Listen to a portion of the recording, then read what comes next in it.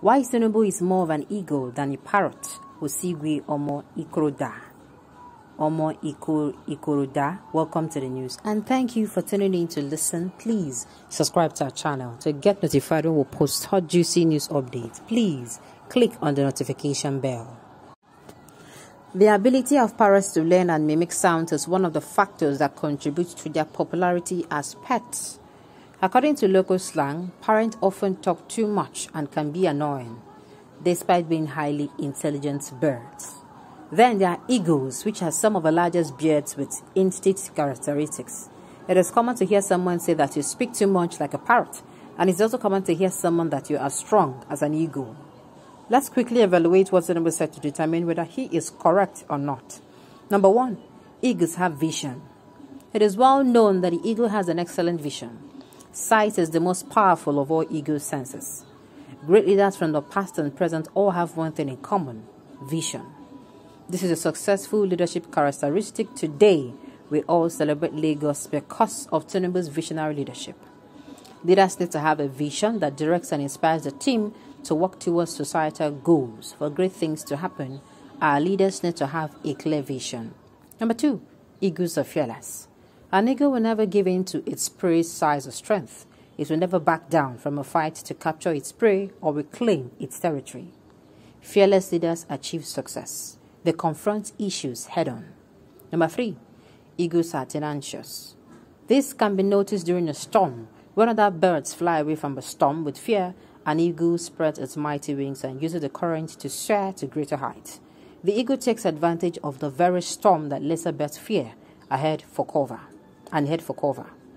Leaders face a variety of difficulties, including storms that they must weather head-on if they are to reach new heights.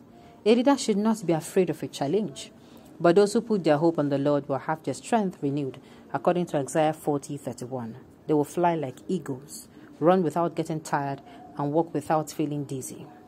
The only bird that will prick an eagle is the crow. He sits on its back and bites its neck. The eagle does not react to challenge the crow to fight. No time or effort is wasted on the crow. He just opened up his wings and soars high in the air. As the altitude rises, breathing becomes more challenging for the crow. The lack of oxygen eventually causes the crow to fall off.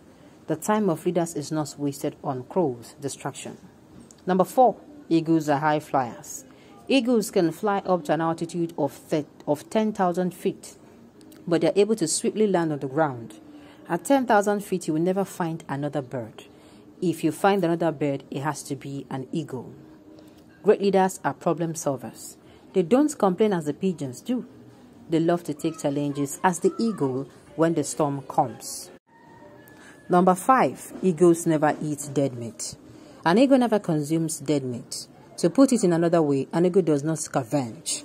It only consumes the meat of the prey it kills. Eagle consume raw and fresh meat.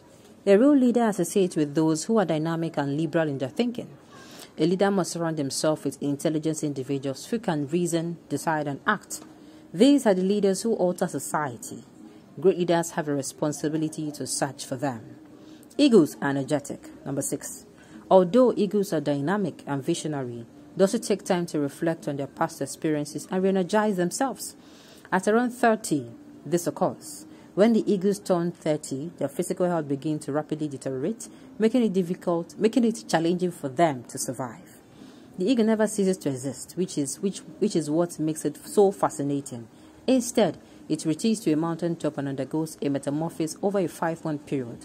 It bangs its own beak against a rock to remove it, then pulls out its talons and feathers.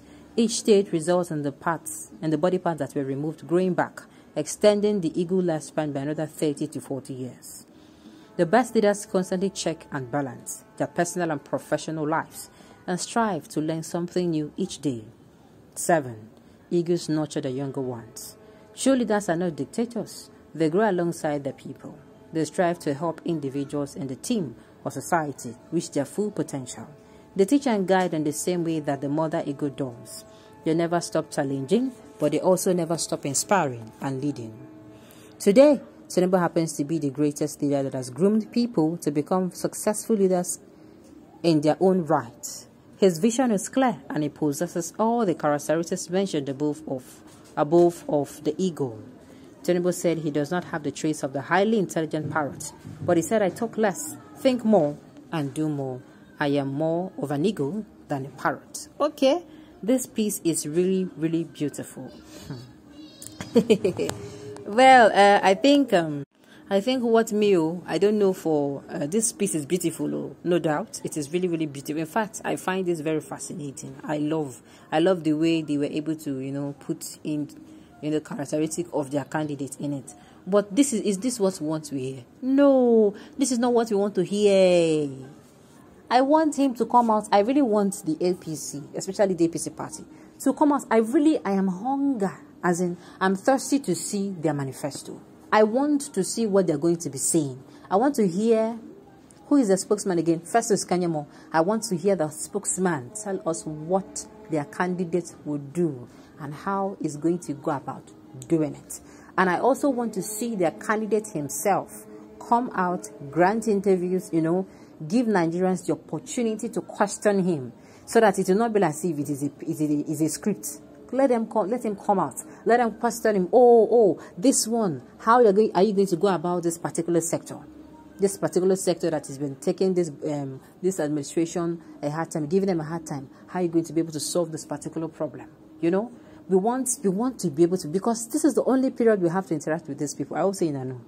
The only period you have to interact with a leader, most especially a leader, these are Nigerian leaders, is during this period. You hardly hear from them, hear them communicate with us after they go into power, except that leader is one that is so unique and the one that really, really have the interests of Nigerians at heart. Yes, that is how it is. So I don't know about you, but this is what I want. Let Tinubu and his, campaign team come out and tell we Nigerians, not this one that is an ego. Look, you don't need to tell us. Show us that you're an ego.